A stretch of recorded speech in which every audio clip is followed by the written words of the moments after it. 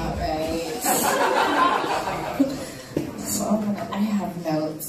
The biracial butterfly before me with a boob joke was hilarious, and I wanted to compliment it by having an obvious boob joke.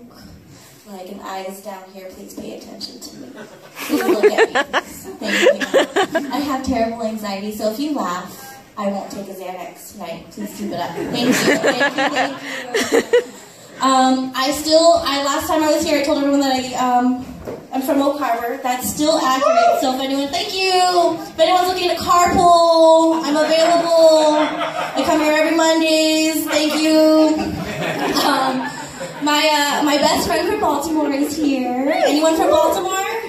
Sounds about right. Thank you. None of these jokes are going to make sense to any of you.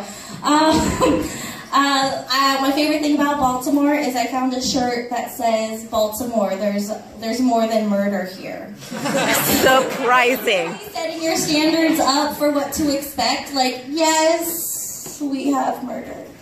But we also have dining establishments called Hip Hop Chicken and Fish. Yes.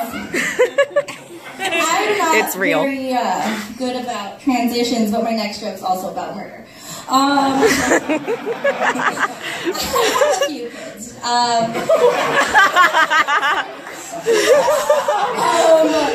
And I think the most embarrassing thing that can happen as a parent is if your child becomes a murderer. Because people are just going to look at you like, they know I had something to do with this somehow. I didn't do it well. I should have breastfed longer. I should have given organic Cheerios or whatever the fuck. I should have clothed diapered him. Imagine a group of adults, talking about their adult children, and like Tabitha is opening her vaginal rejuvenation clinic. Oh God, that sounds about right, guys. Steven's opening his hair replacement clinic, and my Jeffrey has just bought an adult-sized freezer, and I'm very proud. It's his third.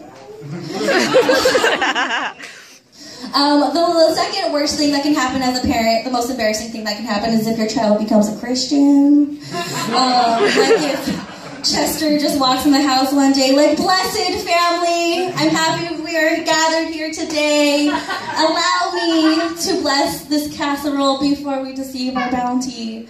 Where the fuck is the murderer? Like, no, Chester, I'm calling your brother Jeffrey. We're getting you out of here.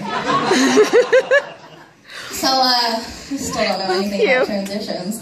But this next joke has to do with weed. I don't know if you guys are consumers of the product a little bit. Yes. I can't smoke weed anymore. I've decided. It's been 10 years and I'm finally able to admit that I don't know how to smoke weed. I had an edible the other day. I was inspired. And I had an edible, and then I was like, I'm okay, I'm not high, I'm fine, I'm doing great. Take me to the emergency room. I'm gonna die now. In my edible, whatever the fuck, I flushed down the rest of my edibles, as well as my Xanax, and the rest of my anti-anxiety medication.